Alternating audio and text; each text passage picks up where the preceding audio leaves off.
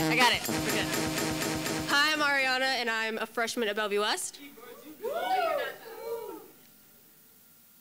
On a wake-robin playground, I befriended a 10-year-old boy named Owen.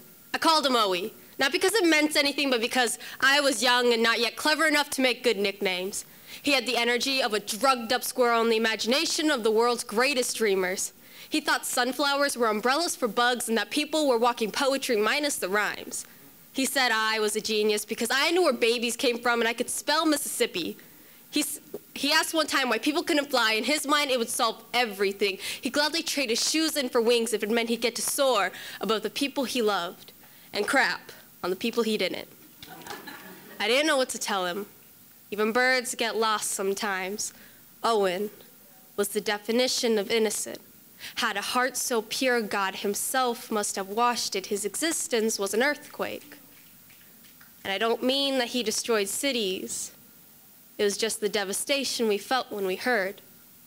Ted and Wally's didn't have enough ice cream to soothe the burn, and Shane could only sing so many songs to distract me before I remember. He was just a little kid.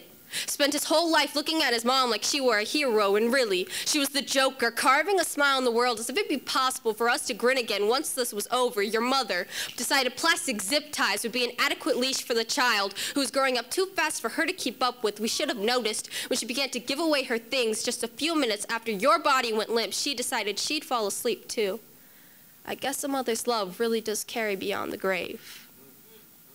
The preacher says God has a plan and that this was just a minor detail, as if anything about you were minor, as if a tombstone is big enough to explain what you meant to me, so they better dedicate a rainforest to writing your obituary. The boy in the green coat whose adventures play out like a movie in my head is 6 feet too far away from his home, and I miss him.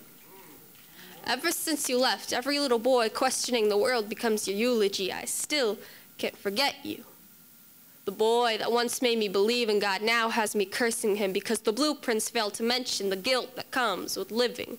Owen, I'm sorry I was too cranky to play the last time I saw you.